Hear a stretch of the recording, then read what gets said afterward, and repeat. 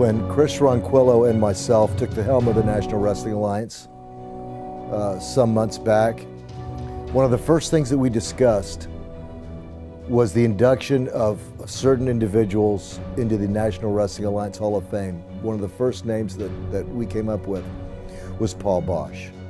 It's an honor for me to be able to promote professional wrestling here in Houston and to be able to do it after a man like Paul Boesch. And in fact, this is what the April 20th memorial show, the tribute to Paul Boesch, is about, is the official induction of Paul Boesch into the NWA Hall of Fame.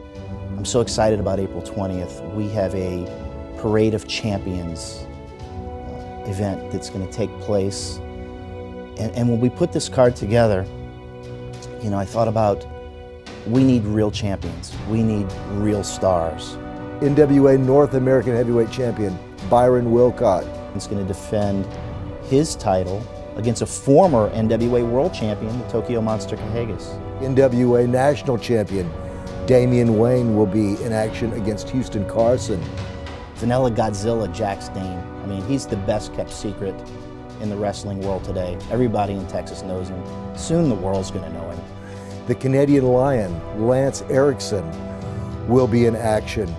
The current NWA World Tag Team Champions, the Kings of the Underground, Scott Summers and Ryan Genesis.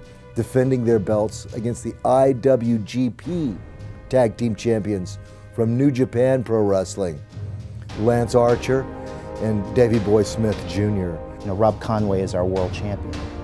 Rob Conway is going to defend the most prestigious title in all of wrestling, you know, the 10 pounds of gold. He's going to defend that title against the masterpiece, Chris Masters.